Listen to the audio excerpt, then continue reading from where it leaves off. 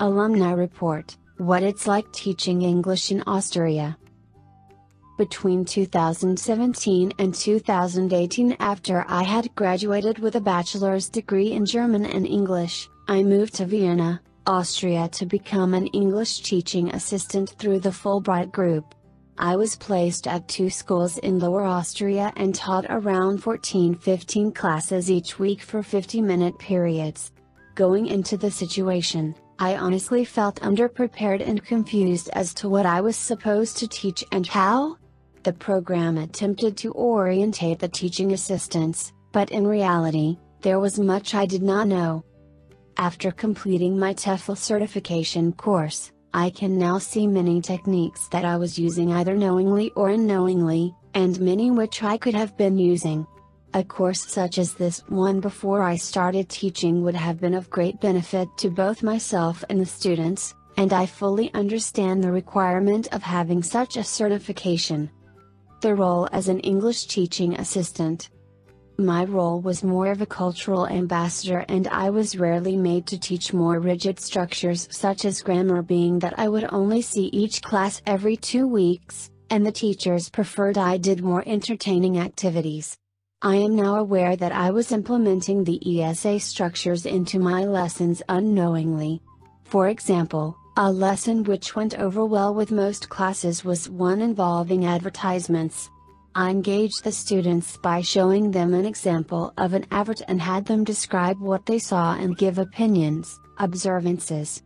We then worked to find different types of advertising, print, broadcast, media, etc., and the students wrote them down on the board along with other vocabulary.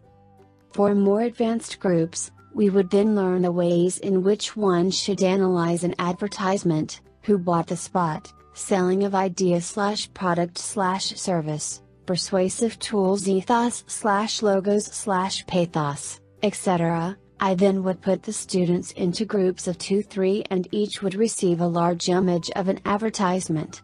For less advanced groups, they would simply describe the image objectively using orientation terms, top right, bottom left, and what they liked, disliked about them.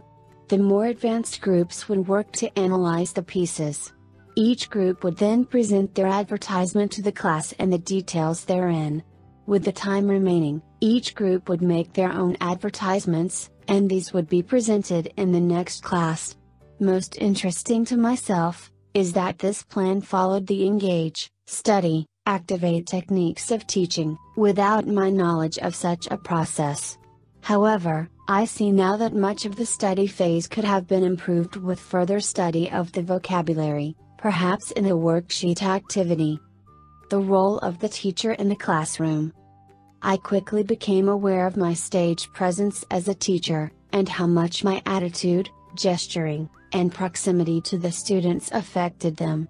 I am a very animated person and therefore use a lot of gesturing. From this course, I realize that this may be more distracting than I had previously perceived. I also tend to walk around the room often while the students are working individually, or in groups. I think I should reduce this, as it may be disruptive, yet I need to find a comfortable median.